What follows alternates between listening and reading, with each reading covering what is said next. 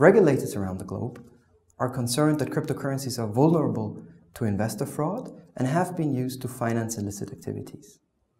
But cryptocurrencies are different from other asset classes in that they are not issued by anyone who could be regulated. They're borderless and they can function in isolation from the existing financial system. This raises the basic question of whether they can effectively be regulated. To answer this question, we build a dataset of regulatory news events and systematically evaluate whether the cryptocurrency markets react to regulatory news.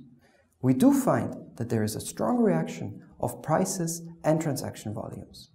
To exemplify, take a look at what happened when the US Securities and Exchange Commission in early 2017 denied an application for a Bitcoin exchange-traded fund.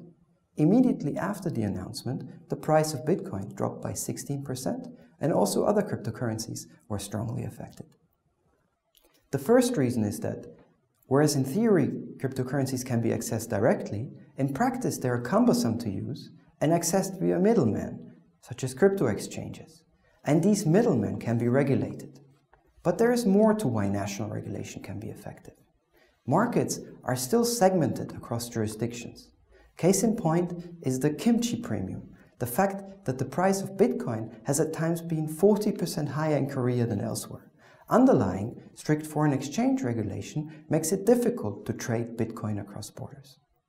Overall, we find that there is scope to apply regulation, should authorities decide to do so. And we also find that regulation is not necessarily bad news for the cryptocurrency industry. Many cases of fraud and theft via hacking document that it could benefit from a well-defined legal status.